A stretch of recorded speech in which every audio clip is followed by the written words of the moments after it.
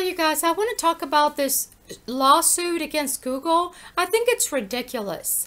I think that if Google is doing well and people are choosing Google, because I have a choice, but I choose Google every time because to me, it's just, I don't know, I guess, first of all, I like the way it looks. It's kind of clean and bubbly and bright. I like the white background and then the bright colors, and they always have like some kind of, daily, teaches you something, right? I just like the way it's put together, and I also like the search, everything. I just prefer Google, I personally. For example, I used to go to Walmart for grocery shopping because that's where I could get most of my things for cheap, even organic stuff. And then whenever I couldn't find something, then I would go to the other grocery stores. But to me, it was like a one-stop place where you can do, your other, toiletries and even clothing, for the same reason.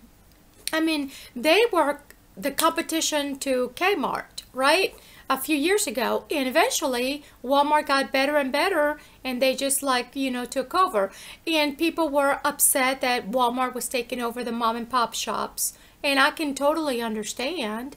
The mom and pop shops suing Walmart for monopolizing, but not the government.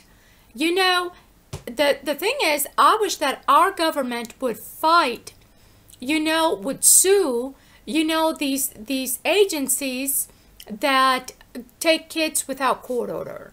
That's what I wish that our government would do. I mean, that would just make more sense. Oh, but never mind. They are a government agency, so the government cannot sue a government agency.